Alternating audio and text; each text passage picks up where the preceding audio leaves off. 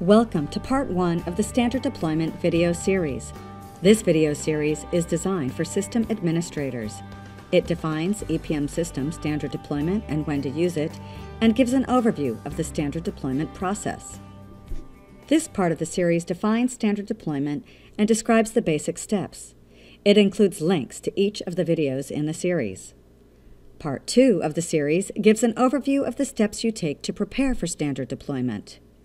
Part 3 of the series gives an overview of how to install and configure an initial instance of EPM System components. Part 4 of the series gives an overview of how to scale out EPM System components and how to install EPM System clients. These videos are designed to be watched in sequence. Oracle recommends using standard deployment for setting up a production environment that includes most EPM System components in a Windows 64-bit environment. Here are the basic steps. First, prepare the environment and download the software. Next, install and configure a component and then validate that it's working. Once it's validated, repeat the steps to install and validate the next component until all the components are installed.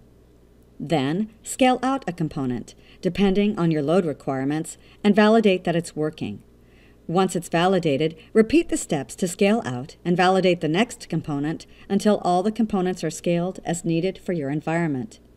Last, install client software. This modular approach makes it easier to pinpoint any problems, and Oracle can support you more easily when you use standard deployment.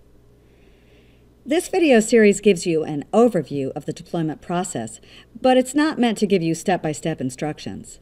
Use the EPM System Standard Deployment Guide if you want step-by-step instructions, including screenshots, to guide you through the deployment process for EPM System components. You can download the Standard Deployment Guide from Oracle Technology Network.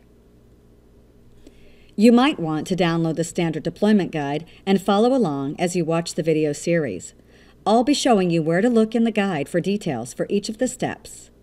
The guide and this video series describe standard deployment using Microsoft Windows 2008 R2 and Oracle Database 11G, but you can use a different supported database or operating system with minor adjustments to the procedures.